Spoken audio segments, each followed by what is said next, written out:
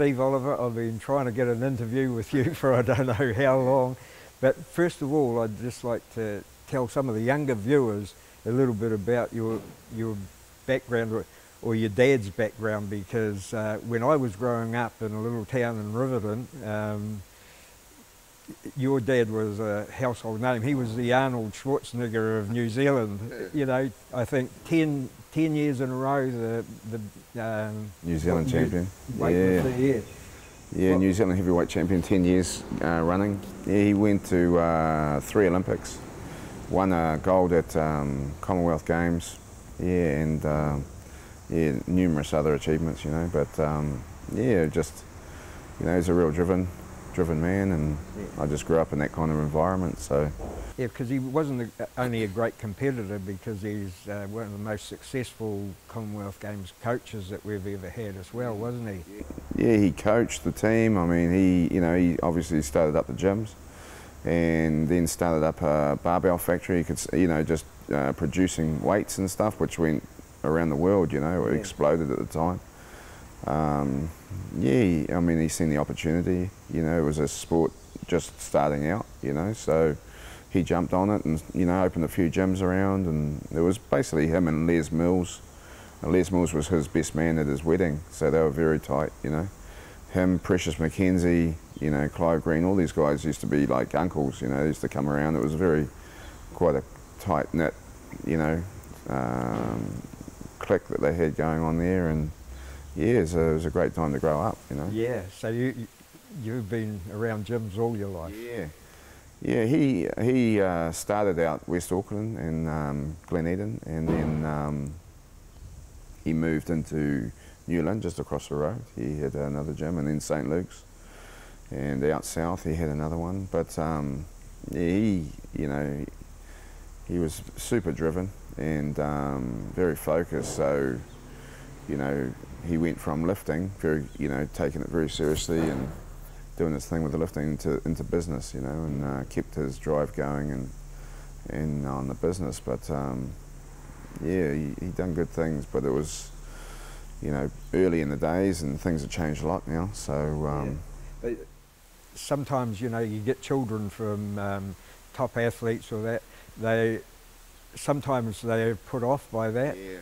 But you weren't. You followed on the footsteps, and you were a national champ by the time you were in secondary school. Yeah, I mean, he started wrestling. And then started lifting to get strong for wrestling, and then, you know, dropped off the wrestling and kept going on to the lifting. And you know, he was brought up in a you know, his dad was a boxer, so he'd grown up around it. And yeah, I mean, just a very competitive family. My other uncle, his brother was a competitive long distance runner, you know, like just totally extreme opposites. You know, his dad was, you know, a lifter, and the other uncle was a long distance runner. And then we had you know, his other uncle, my other uncle, his younger brother was an international tennis player, you know, really driven on tennis, and the other one was an international golf player. So there was a real mix. Wow. But all the boys were, you know, very driven. And, you know, my uncle, he was the youngest out of the lot, and he would just bash a tennis ball, you know, against, and practice his hits against the next door neighbour's brick wall, and until the brick wall fell in. You know, he was that persistent that he actually caved the brick wall in with just the tennis hits. But yeah, they're all driven, you know, and it's good and bad. But no, they're good guys and done well for themselves. But I mean, I lived in West Auckland at the gym on site. I was born there, and that's how we grew up. We grew up in the gym, and I'd go to school and then come straight home from school, straight into the gym floor and hang around with the boys. And, you know, it was a great childhood, you know. I'd stay there until dark, until I was told to come home, and, you know, that's how I grew up, just around sports and around competition. Well, your weightlifting, you were a national champ, and did some pretty awesome weights when you were young. I started wrestling. You know, Dad got me into wrestling when I was, you know, just going into intermediate. And then right through into high school, I went to Kelston Boys, a local high school, and from there then I got into weights. So I'd started weights very young and then went into wrestling and then come back to the weights and got competitive into the powerlifting.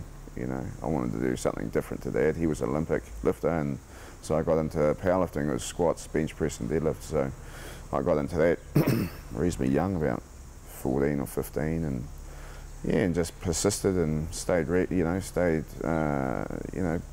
just turning up regularly and dedicated myself to that until I was out of the junior division, which was 22 years old. But I got, I was the first Kiwi ever to medal as a junior in the World Champs. I took second biggest bench in the world in '93, I think it was, and yeah, took third overall. So I had a reasonably good result as a junior. But then I got bored with it, you know. It's been doing the weights and I was getting large, you know. I didn't want to, I knew it was unhealthy. My fitness was non-existent. So I moved over and just after 23, I wanted to do something that was going to be a hobby, you know, because I was so extreme into the lifting. I wanted to take it easy and just have a hobby that would keep me fit, and I just thought martial arts would be the one. And then I seen one of the first MMA fights with Gracie, and I thought, man, that Brazilian Jiu-Jitsu looks like the one, you know. So I looked around and there was no one, but then just happened to be that a Brazilian turned up, like, you know, within weeks of me looking around, and I started up with him, a guy named Adolfo Collar, a black belt under Gracie.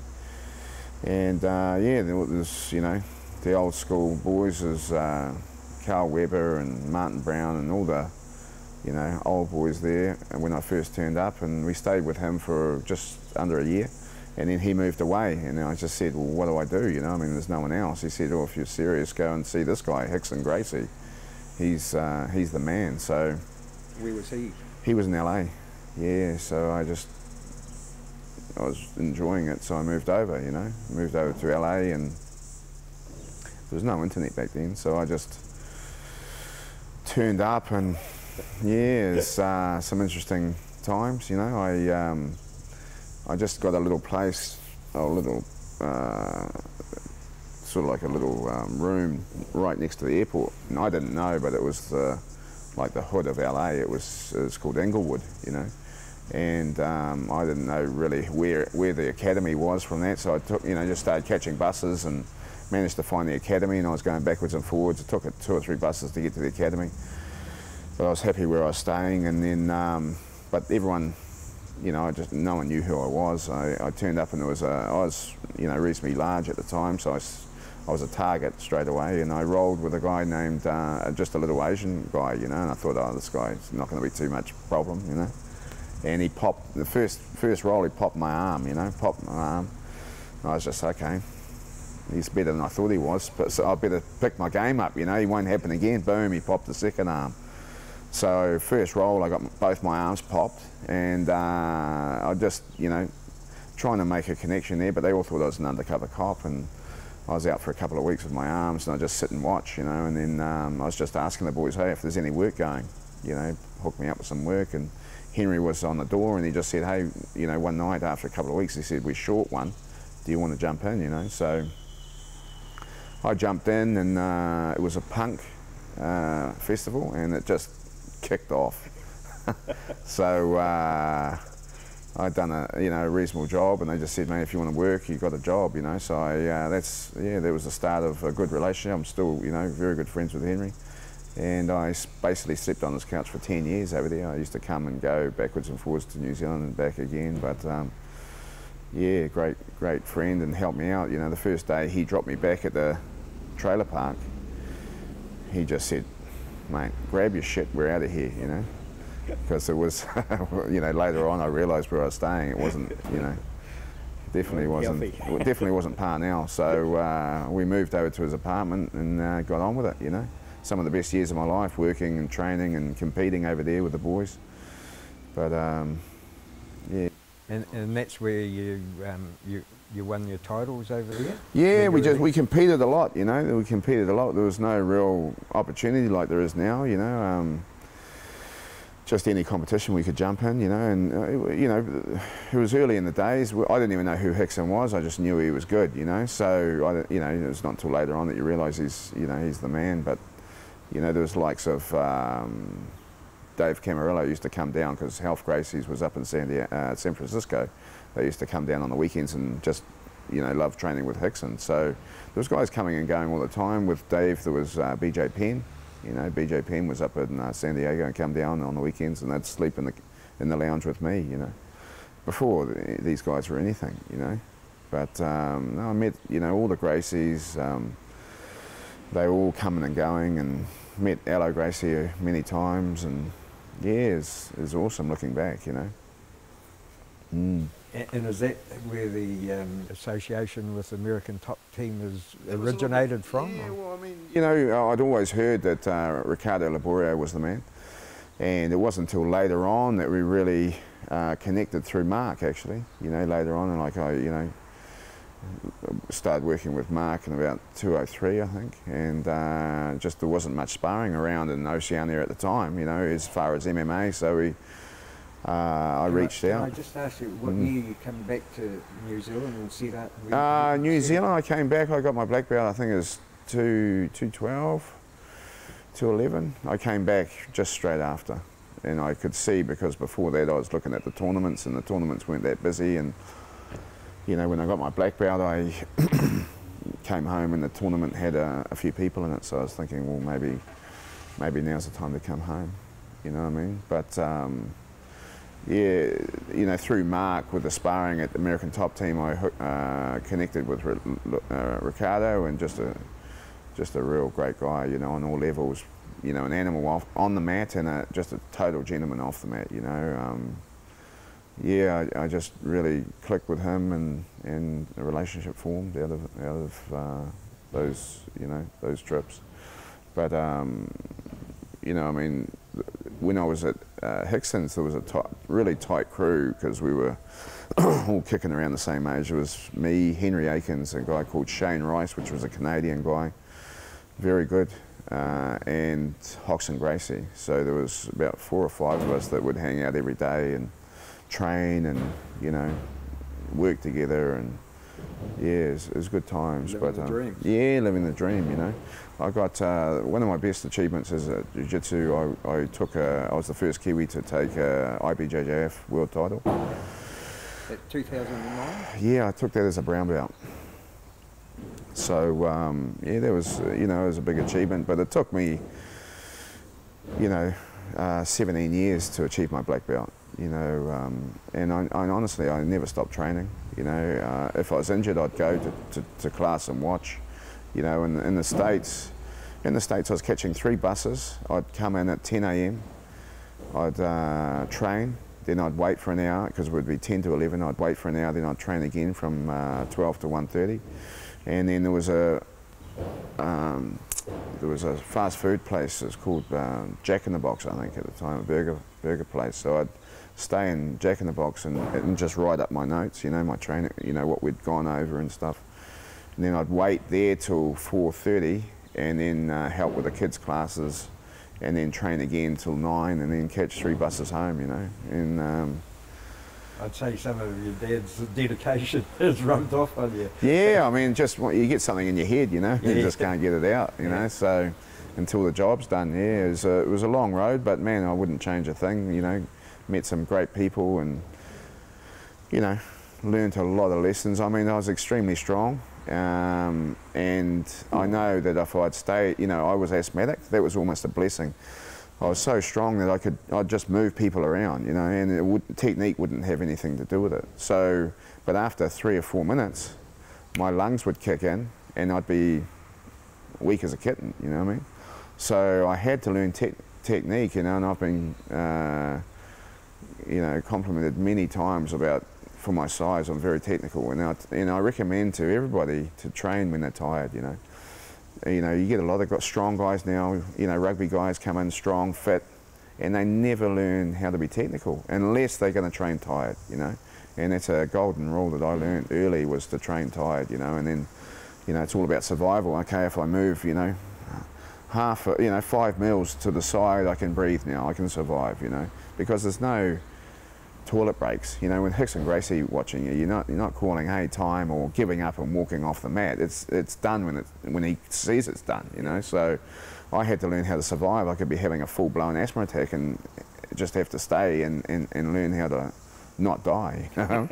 And through that I got very technical for my size, so it was a blessing. But yeah, good times over there. I mean, you know, I moved after, you know, Hoxton unfortunately passed away at a young age, and really blew the club apart, you know, in Los Angeles. And I talked to the boys, and with their blessing I moved to Gracie Baja in Sydney, and I spent the rest of my time there training under Marcelo Hizenji over there, you know, very technical, yeah, just in a, you know, great team I formed over there as well. So I was there for up to, I think, 5-6 years, and then I got my black belt and moved home. But that's where I met Mark in Sydney.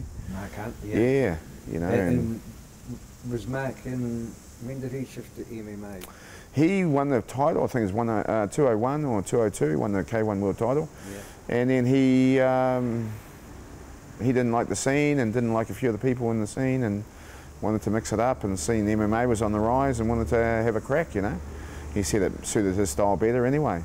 But it was a long process. I mean, I can remember some of the, you know, the first time I met him was actually over here.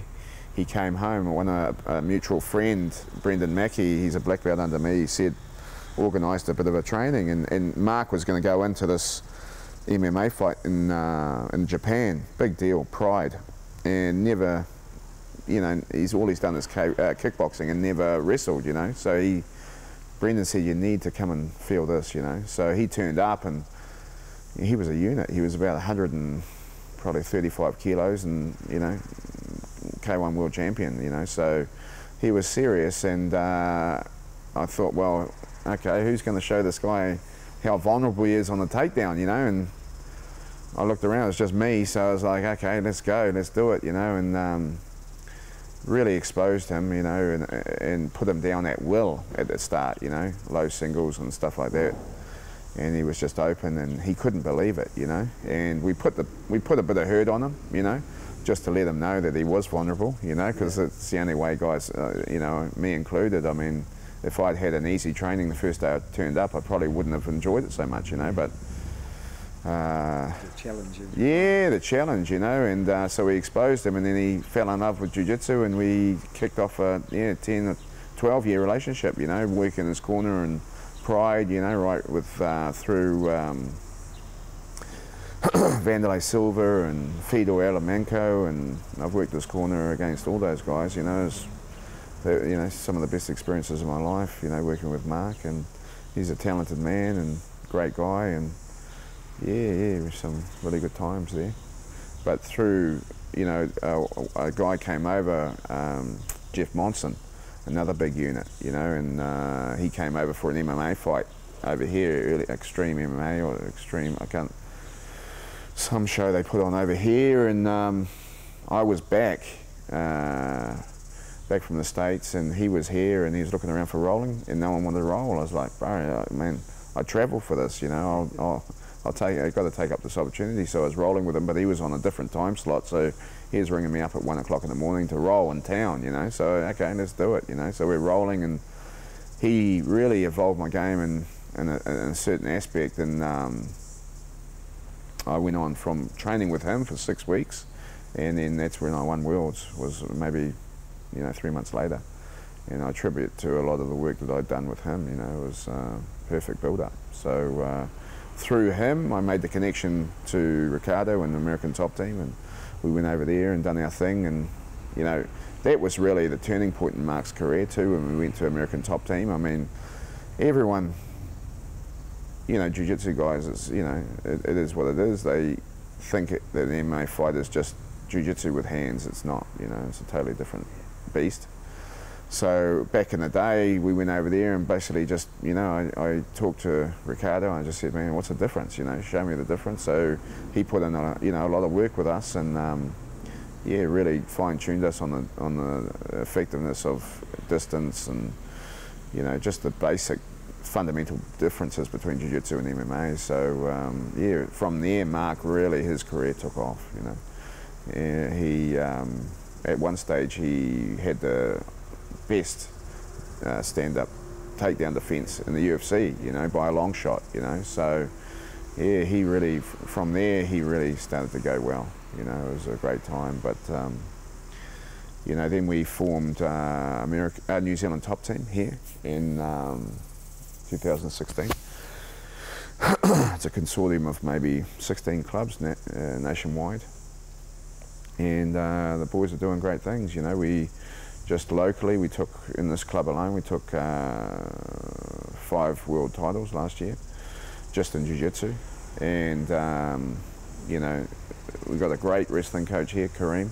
An Iranian, one of the best wrestling coaches I've ever seen, probably the best. He's not only very technical but passionate, you know. I mean, he got married, on his married day he came to the training, he was supposed to be taking photo shoots, he came and trained the boys and then took off to the reception, you know. Just super dedicated, you know, and great guy, and he's a big part of the team, and yeah, we build it from the ground. You know, there's guys, kids walking in here at 4 years old, and we build them right through. We've got a great program and curriculum and structured pathways for these guys. Now we've got guys like JJ, you know, yeah, doing great things in Bellator, and you know, I've got a great network in the States where if these guys really flourish here, we can send them over and get them a bit of international experience, still with a family environment, and. No, it's exciting, mate. Yeah, really exciting. The future's in great hands with these young kids. So, yeah, we just got to, you know, I never had any opportunities. You know, I had to take whatever I got. But now, you know, we can, thankfully, you know, with the networks we've created and the facilities we're able to give these kids, you know, they're doing good things. And you know, we bring over, with the New Zealand top team network, we bring over, you know, Ricardo's coming over in March. We had Bruno Malfacini, 10-time world champion, come over end of last year. I mean, we've had Dave Camarillo, we've had them all. So we bring them over 2 times a year, you know, and expose these guys, even if they don't have the money to move offshore, expose these guys to a world-class, you know, coach. And, you know, it's been a program that we've been running for years, and it's really starting to pay off. These guys, the ones that can afford, have been going overseas, but now the trips it looks like the trips need to be less and less because we're building up such a high level of training partner here. Come and watch you. Yeah, well, you know, just the training, you know, the boys here, there's a real core group of guys that are world class, you know, so they don't, you know, that not the individual doesn't have to go over and to get exposed to training, high level training partners. The training partners are now in New Zealand, you know, which is massive, you know, it really is for the country. And, you know, I can see, you know, our demographic over here, we're built, you know, we're warriors, you know what I mean? We're Māori, Pacific Island mix with Pakeha, and I think it's just a great mix, you know, and you just see guys turning up daily that are just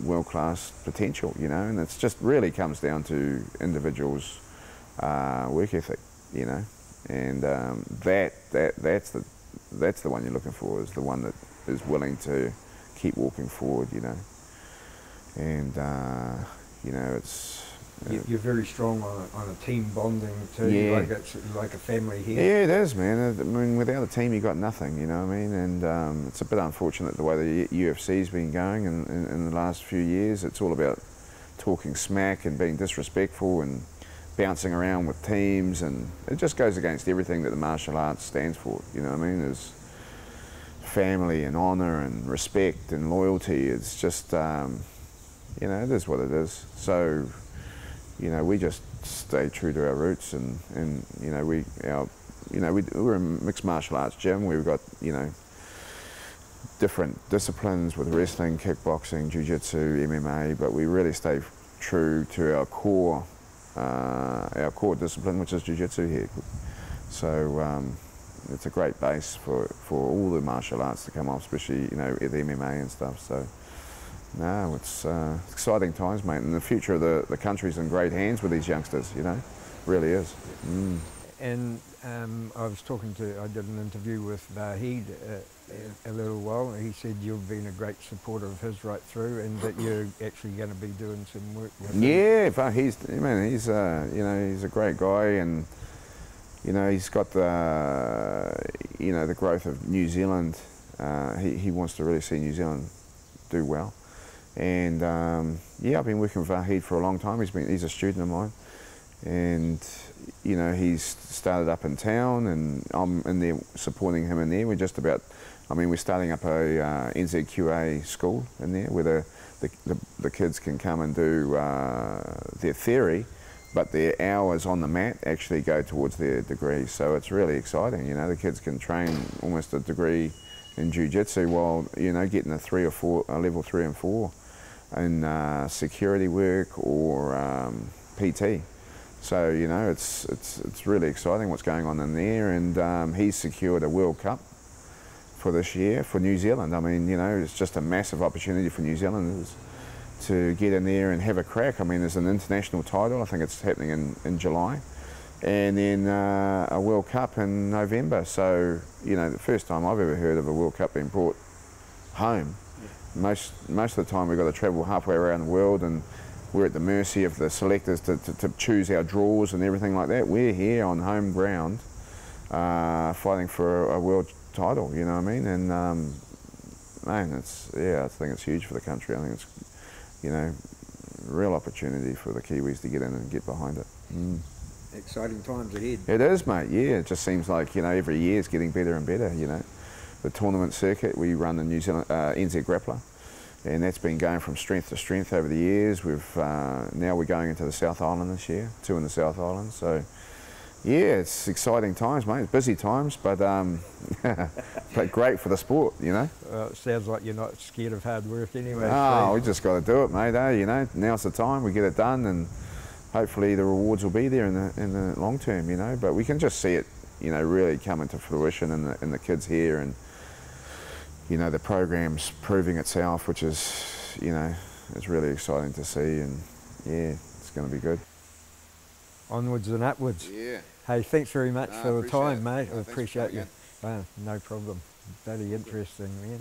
Interesting, because people don't know, they just see faces at the fights and things like that, and don't know the backgrounds and things like that. I can always remember, like, as I say, when I was a kid, I grew up in the 50s and 60s, and so I followed your dad. Every magazine had, you could buy weight gear, Charles Atlas, and blew it right up. Yeah. You've done a great job. I liked the weights, but I didn't think there was a future in it. I could see, okay, as long as you can count to 10, there's these guys coming in and claiming to be experts. You know what I mean? Yeah. I want a real skill set that I can hand down. You know what I mean? Yeah. And I just thought, well, martial art's the way to do that. That's a real skill set that I can acquire and then hand that down to my kids, Yeah. Well, people that think that they're martial arts trainers, they're soon found out, Well, I don't know, are they? Because, as long as they can talk a big game, they get the white belt coming in off the street, and they just believe their smoke and mirrors, It's disappointing the way the sport's gone, When I got my black belt, it was 17 years of hard graft, and I knew when I got my black belt, I could fight anyone in the world and hold my own. I mean, I might not win everything, but I definitely know every situation, every scenario that I can get in, I know an answer. Yeah. And these days, man, they're handing the black belts out, and I'm seeing, at least be in shape, boys. I mean, if you're going to get a black belt, at least be fit, please. You know what I mean? Like, they're putting their black belts, tying their black belts, and they've got to lift their guts to get it under the belt, mate. That's just a disgrace. It really is. I mean, this should be the best, you should be in the best shape of your life when you go over the line for black. There's no excuses there. Technically, okay, whatever, we're far away from it, and these guys aren't, in a financial situation to really be at a high level, but at least be fit, please. That's a disgrace, what I've seen. Man. But that's it, man. That's the way it goes, Yeah. Yeah. I think MMA is such a new sport too. There was a lot of people who thought they'd just transition from one thing without having never done any of the others, you know. Well, I mean, you know, if your takedowns are world class, the better your takedowns are, the less hands you need. Yeah. You know what I mean? But if your takedowns aren't sharp, you better know how to throw hands. Yeah. You know, because you're going to be up there for a while. You know, and I see the modern day jiu-jitsu guys. None of them know how to do any takedowns. So there'll be a world-class talent in jiu-jitsu. They'll try and move over to MMA and just get absolutely murdered, you know. And you know, man, it's just a bit disappointing the way the sport's gone as far as jiu-jitsu with pulling guard and that. I just think it's. So you're sticking to the more traditional styles, the way you come through. Yeah, I mean takedowns, man. Battle for the takedown. You know, like that's. I mean, why I joined martial arts was because I wanted to know how to look after myself on the street. That's what everyone does. No one joins martial arts to be the best jiu-jitsu practitioner in the world. They join martial arts because they want to know how to look after themselves. And pulling guard is just detrimental to your safety, you know what I mean, on the street, you know, seriously. I think it, you know, and the way martial arts is, you know, the way society's going now, my boys are going out there and coming back with the reports about getting pulled knives on them weekly. So we're really upping our self-defense angle here. You know, I mean, just because you know how to fight doesn't mean you know how to defend yourself against a knife in a real situation. So we're really upping our game as far as weapon defense and self-defense, just to be responsible, you know what I mean? I think it's our duty to prepare these kids for what could potentially unfold out there, you know. It's a sad world, but, you know, we've got to prepare for it.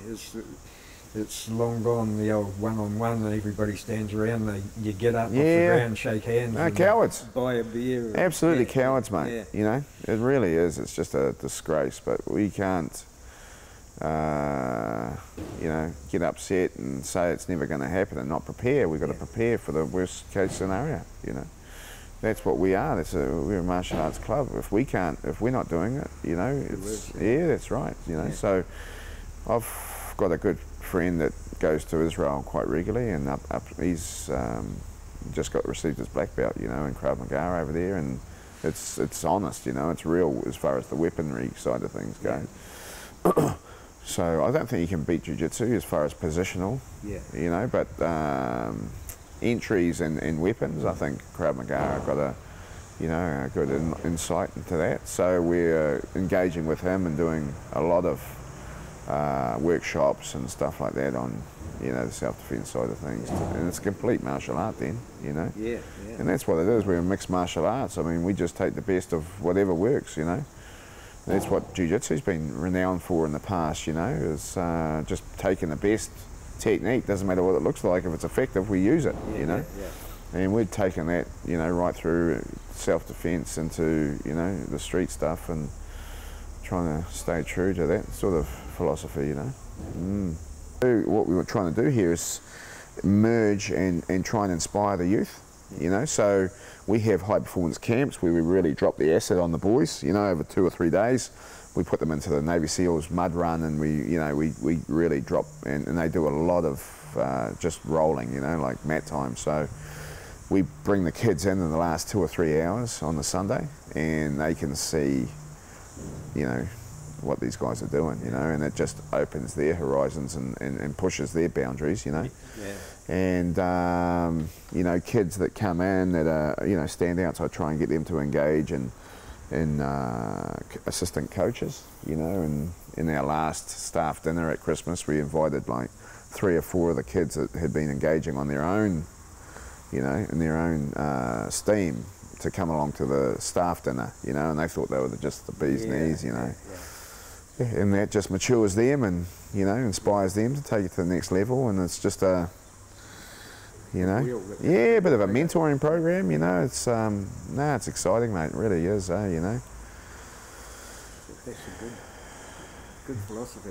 Yeah, it's just, man, the kids are just left to their own devices these days, man. There's just so many talents out there being wasted, staring down, getting a crank neck, looking at their devices, you know, and they're just devolving, mate. You know, we're devolving, we're feeding them shit food. I mean, they're looking at the device.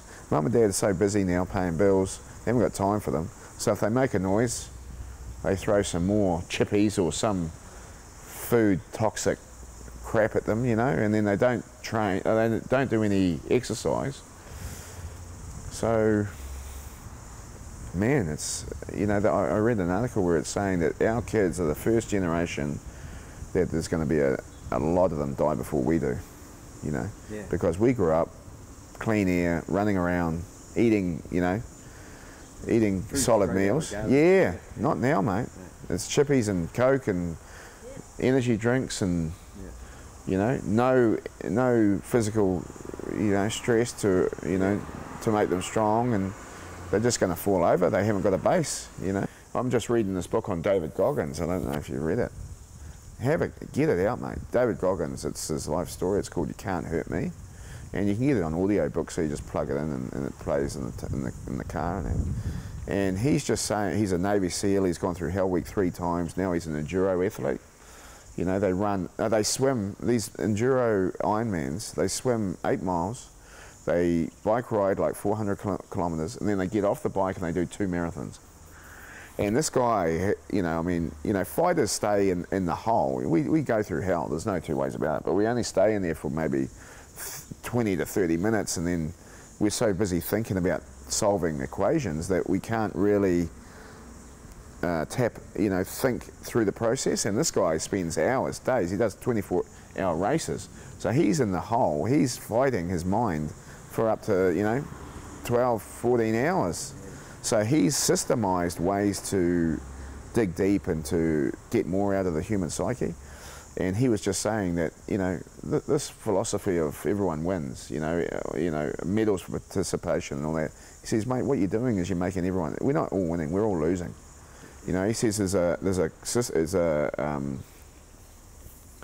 process he calls the cookie jar, you know, and every time you overcome a hard situation, you put a cookie, like a good thought, into the jar, you know. And when you're under hard times, you dig into the cookie jar and regurgitate that memory, and that's what's able to drive you to push harder and to go longer. You can think, man, that's what Hell Week is in the Navy SEALs. That's what we do here, high performance. It gives you a cushion to think, man, this is pretty tough, but it wasn't as tough as that, you know. But what he's saying is now this younger generation, they're reaching into the cookie jar. There's nothing there, mate. Yeah, that's all use. Nothing. There's they haven't overcome anything. They've been kept in a bubble, you know. It's like, and then what they're doing is they're reaching for a rope and killing themselves, mate. They can't deal with it, you know. Really, our parenting system. I mean, all we are as parents, as coaches, and you know. Or you know, me as a coach here, I'd love to go around the gym and just throw black belts to all my friends. You know, I'd love it, but they're not. I'm not doing that. I'm actually putting them in harm's way if I do that. You know, I put them into a tournament as a black belt, they're going to get murdered. So what I do is I just slowly increase their workload or their problem solving, make it slowly harder. Okay, now you can problem solve to this level. You're a blue belt. Still, you know, but I'm always a safety net, you know. You're always a safety net to say, hey, that's too much, you know, and the tap is a big one in jiu-jitsu, you know. But the coach is always there to help people if they get stuck, and you're always just upping the load, until one day you can say, man, you can handle anything, you're a black belt, you know what I mean? Put them in a black belt competition, they're going to do well. But us as parents, we're keeping our kids white belts, man. We're keeping them in a bubble, not exposing them to anything.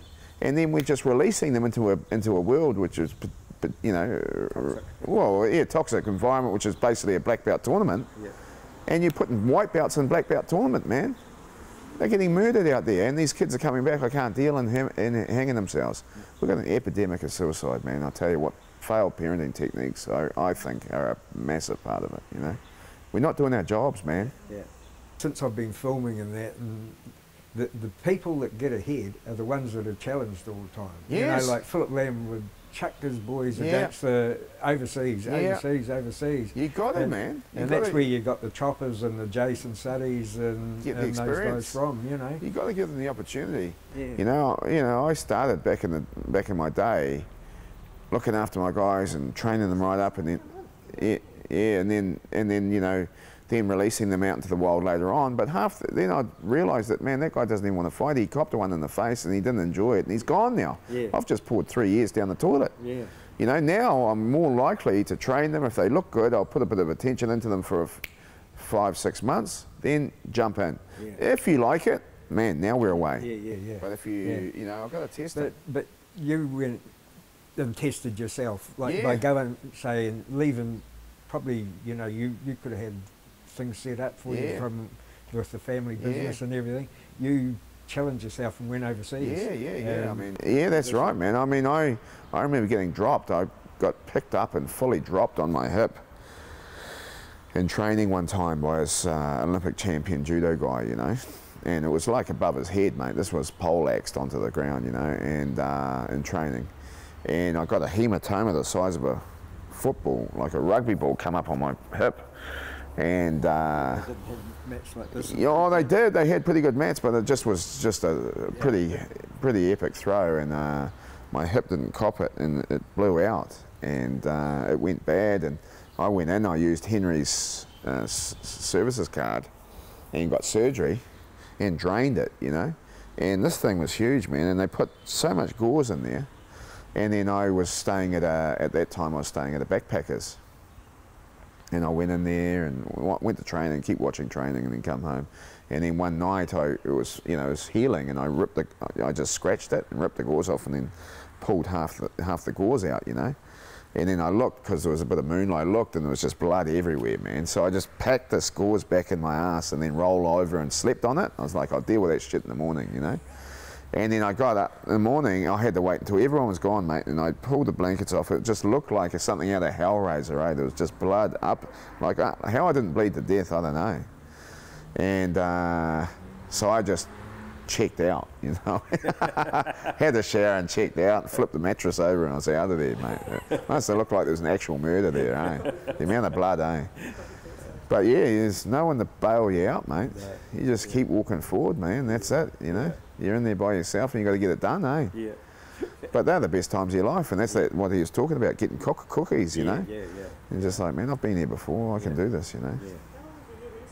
Hey, you would have been happy on Sunday seeing JJ. Oh yeah, no, he's a good kid, mate. That kid came to me. The story of JJ, he came to me. One of his mates wanted to come and do a class, and back then I used to do just a first class free. He said, come and do this class, man. Jay's like, no way, I don't want to be going there, you know. And he says, I'll buy you a bag of lollies, bro, if you come. JJ's, okay, count me in, you know. Comes, this guy disappears, and now JJ's in San Diego, you know. I mean, JJ was basically homeless, you know. Yeah. He lived in my attic in the gym for 2 years, you know. And just a great kid, you know, and he just started to perform. I mean, we were looking after him before he was anything, you know. He just needed a place to stay, so we put him in up there, and then he started to turn up to tournaments and do well, you know. I was like, man, this kid's, you know, doing all right. And then he just really dug deep, and you know, then we sent him overseas, and he got a little bit of confidence, and he was away. Yeah. And now look at him in Bellator, you know, the first 2 wins in under 2 minutes. Yeah. He's just getting it done, man. Yeah. But it's exciting, eh? Yeah. You know, definitely. New Zealand's carving up in the MMA at the moment, in the world scene. You know, we got Izzy. I mean, you know, Izzy's doing a great job, man. I think he's the goods. You know, honestly, he's a special talent. He's super calm. He's got reach for weeks. His timing is perfect, and you know, I put money on him over Anderson. Yeah.